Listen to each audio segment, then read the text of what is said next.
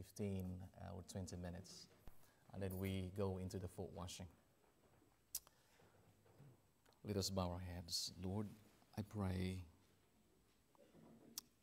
you will be with me and hide me behind the cross of Jesus, that I may speak clearly, that you will ready the hearts of your people in the name of Jesus. Amen.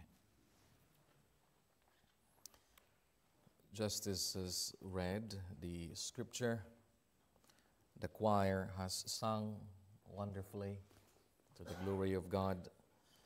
You've been singing wonderfully as well. The music is exquisite. Brother Curtis plays the piano, and the way he plays it would compel us to sing even more. Let this mind be in you, which was also in Christ Jesus, who being in the form of God, thought it not robbery to be equal with God, but made himself of no reputation, and took upon him the form of a servant, and was made in the likeness of men. And being found in fashion as a man, he humbled himself and became obedient unto death, even the death of the cross. Now, Paul wrote to the Philippians. The church at Philippi was the first Christian church in Europe, planted by the Apostle Paul on his second missionary journey in around AD 50 or 51. And the initial converts in the church at Philippi were actually Gentiles. They were not Jews, but Gentiles. And the congregation developed into a predominantly Gentile worshippers. When Paul wrote this, he was in prison already. He wrote this to the church at Philippi, and the church at Philippi was commendable in many, many things, and for several reasons. However, they were also dealing with some disunity among this. And so he started by saying, let this mind be in you, which was also in Christ Jesus. You see, Christianity is the changing and the renewing of our minds. If you do Christianity simply on the level of behavior and the external behavior, then probably you are in the wrong place. You've got to change first your mind. You've got to renew your mind, because the behavior that follows after that must be coming from the renewing of your mind, first and foremost. And so, we must fill our minds with God's Word. As Jesus prayed his longest prayer in John chapter 17, he says, sanctify them in the truth. Your Word is truth. John 17, verse 17. And then he says, who being in the form of God, thought it not robbery to be equal with God. The way Paul wrote it and the words he used denotes the continuance of a previous state of existence, particularly in his illustration or in his description of who Jesus is. First, he uses the word being. It's huparkon in the original language, means Jesus was innately, naturally God. In essence, God, being God, originally God. So, and then he says, he thought it not robbery to be equal with God, meaning, though he's in pre-incarnate state, he possessed the essential qualities of God. He did not consider his status of divine equality a prize to be selfishly hoarded.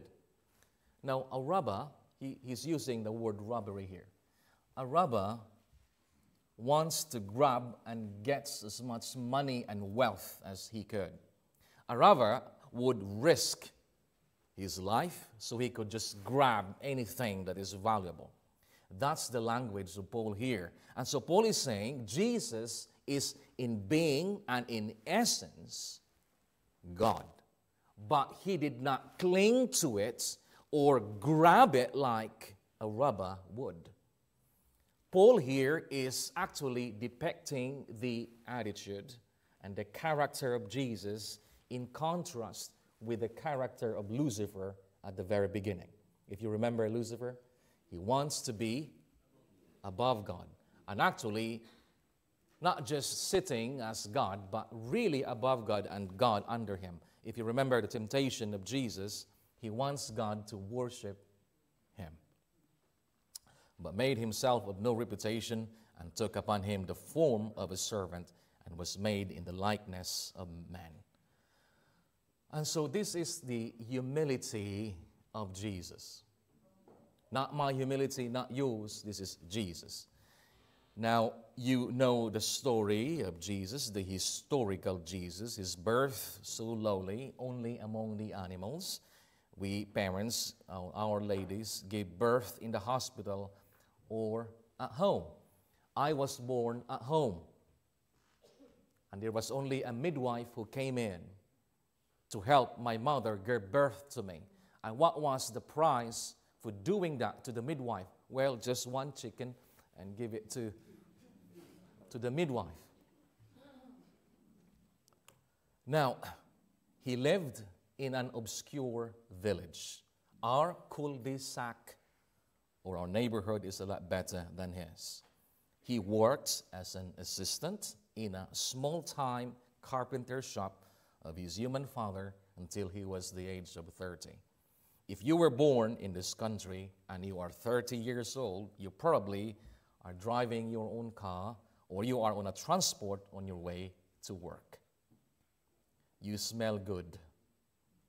You look fresh. You have a bank account to your name. You have a home to go home to. But Jesus, foxes have holes, birds have nests, but the Son of Man have nowhere to lay his head. Now, for 3.5 years, he became a wandering preacher. He never owned a home of his own. He did not have any office. He never went to college or uni. He never traveled far. He had no credentials but himself. The best ride he had was not a golden chariot or a white horse. His best ride was on a lowly donkey. Now, today, young people would like to have a sports car, if they have to choose, as their first car. Dad, when am I going to drive? 16 or 17? I think it's 17 here in this country. And then they have the aspiration to change the alloy wheels. Probably remap the ECU for more torque and horsepower. Sometimes they change the exhaust so that when they drive, it goes broom, broom, to make it a head turner. But Jesus, this is his triumphant entry. When it is a triumphant entry, it is a declaration, it is a pronouncement that I am victorious. And actually, he was sung as being the king. Hosanna, blessed is he who comes in the name of the Lord, even the King of Israel. That's the song, and that's the shout that he gave to him. It was not a horse. And white horse normally is what the general would ride coming from battle, going into a triumphant entry back to the city. Because that means horse and white means the general has been victorious.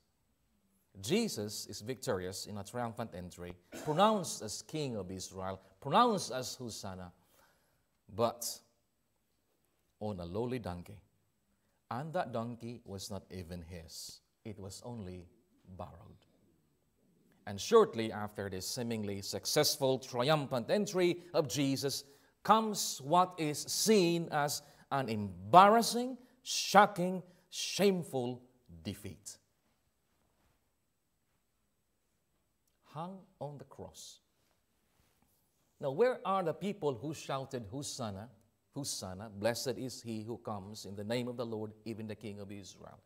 They are now shouting, crucify him.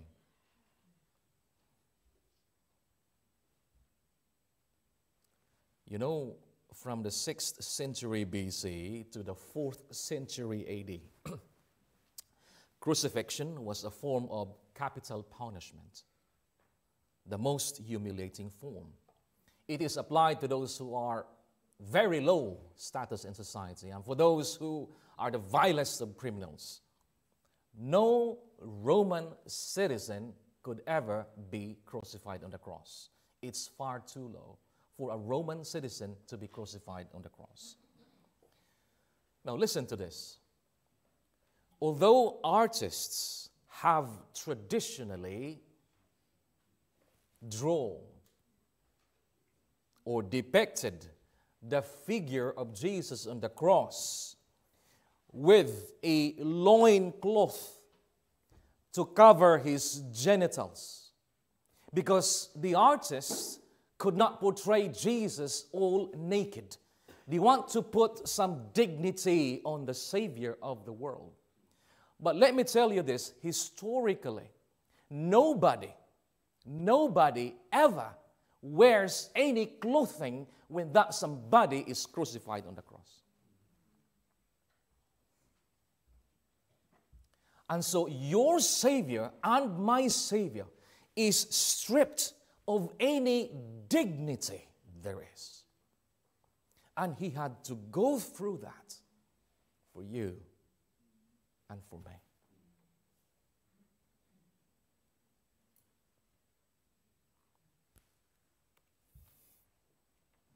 With all this sadness and grim, as if the devil has really won the battle. The devil has inflicted pain, the most excruciating pain, where it involves the stripping of his dignity, rejection, abandonment, and betrayal. And physically painful as it can be, actually the emotional pain he felt was extraordinary. Where for the very first time ever, the Son is separated from the Father. And you can understand that in his cry, he says, my God, why have you forsaken me?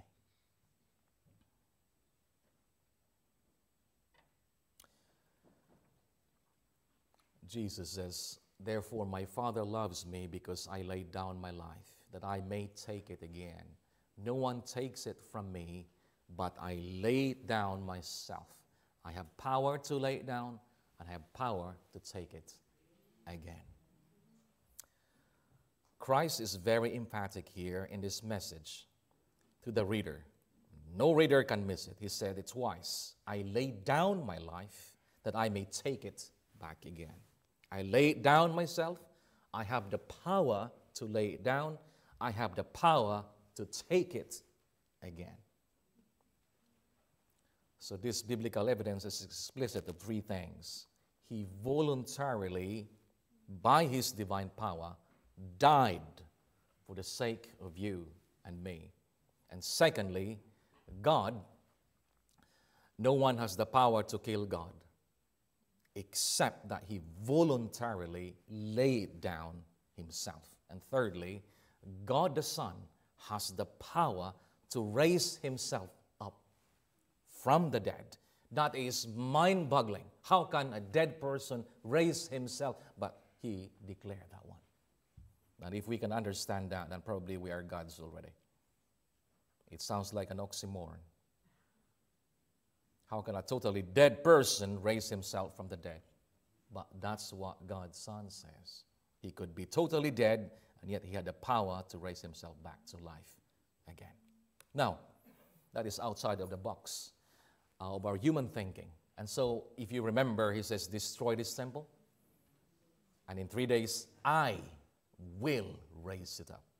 He was not talking about the temple, he was talking about his body. And so, the Jews said it has taken 46 years to build this temple, and you will raise it up in 3 days.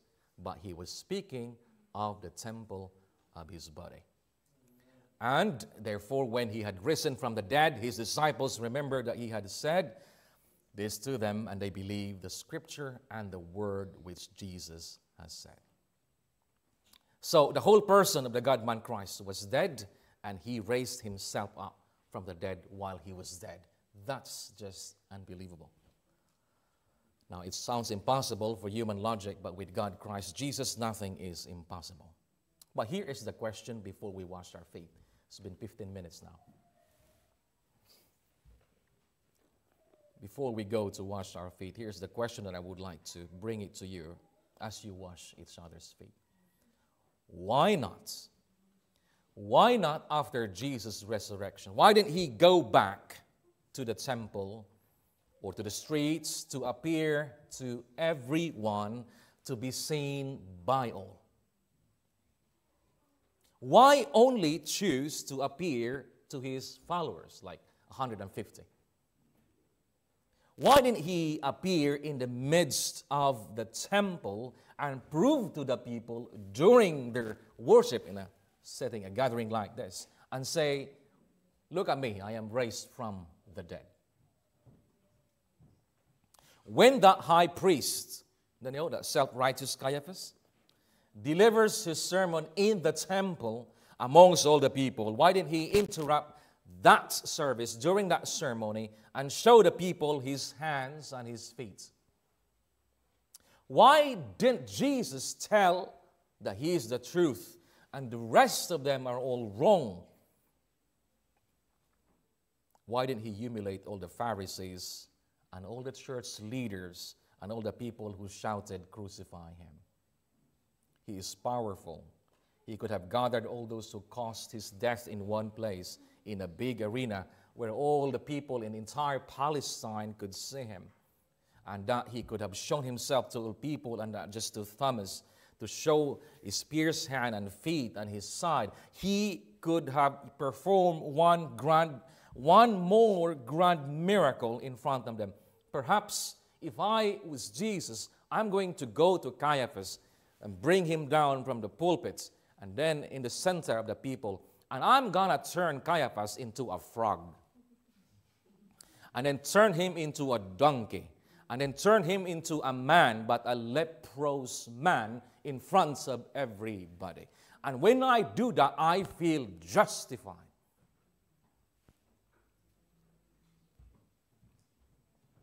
So that when they see that this is the truth, people will rush and rip Caiaphas apart and show him that he is false. And I will feel justified and vindicated. After my resurrection, if I were Jesus, I will appear to Herod and Pilate and these Roman leaders. I will ask them to wash my feet and bow down to me. I certainly could do that because I have passed every test. I am approved and loved by my Father. I have all the authority in heaven and on earth. I have finished my mission as to why I came to earth. I am God. I am all powerful. I could demand anything from anyone. And that Caiaphas, beside Jesus, by comparison and contrast, is only like a little insect that Jesus could just flick out with his finger and he's gone. He has the power to do that. And Jesus could have made his resurrection so grand that when he was resurrected, everybody in Israel, there is a trumpet call, there's a shout, there are lightning and thunder, and everyone will wake up and see Jesus in his splendor and glory. And there is no need then for followers to testify about the resurrected Jesus. Think about that. That's the humility of Jesus. Even in his triumph, even in his success, he remained humble. And exactly that's how you win pride. That's how you dismantle pride. You don't win pride with pride. You don't win arrogance against arrogance. You don't win another person who is so prideful and boastful with another pride and arrogance of yourself as well. You only defeat sin by righteousness. You only defeat pride with Christ's humility. And he did that to secure your salvation and my salvation. You wouldn't be here today had it not been for that humility of Jesus. You see, God's ways are not our ways. We human beings operate carnally. God's ways are above our ways. God is not controlled by animosity, hate, or revenge. His wisdom is above human calculations and methods. He doesn't need arrogance to confront arrogance. And any seeker of truth would see that he is who he claimed he is. And so he left a room for witnesses. He left the opportunity for his followers to testify of him. He left a room for faith. And Jesus is not a one-man band. He wants you to be involved in this. He wants you to be involved because just as you share others to others, Jesus, it will not just change others, it will tremendously change you forever.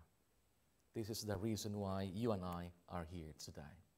Again, let this mind be in you, which was also in Christ Jesus, who being in the form of God, thought it not robbery to be equal with God, but made himself of no reputation, and took upon him the form of a servant, and was made in the likeness of man. May the Lord bless his word. At this time, we're going to wash each other's feet. So there is still a room for the couples. The children would still remain in their room. The ladies would be in this room there where the youth are. But the men, the gentlemen, would go outside. There is a tent there. It's a lovely weather outside. The men would go there. Let us bow our heads as we separate. Father, thank you for Jesus, your Son. May we contemplate on what he did for us. May we change our minds like the mind of Christ.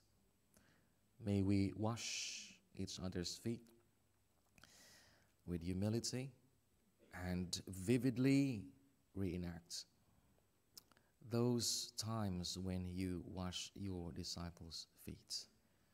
Thank you for Jesus.